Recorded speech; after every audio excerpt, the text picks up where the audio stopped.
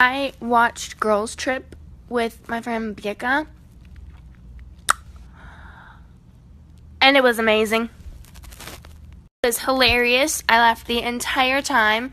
It was heartfelt. I wanted to cry at one point. And it was realistic. I love a good realistic comedy. But, oh my god, it was so good.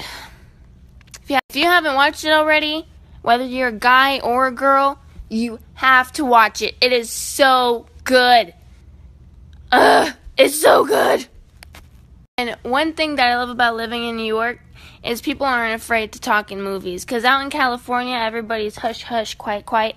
But out here, I take movies very seriously. Nobody cares. People just want to enjoy the movie. So I can be me in any movie theater in any of the 5 boroughs. And I can talk to the people on the screen. I watched Girls Trip with my friend Becca,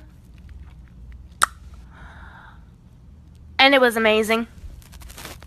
It was hilarious. I laughed the entire time. It was heartfelt. I wanted to cry at one point. And it was realistic. I love a good realistic comedy.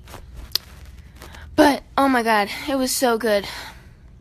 If you haven't watched it already, whether you're a guy or a girl, you have to watch it. It is so good. It's so good.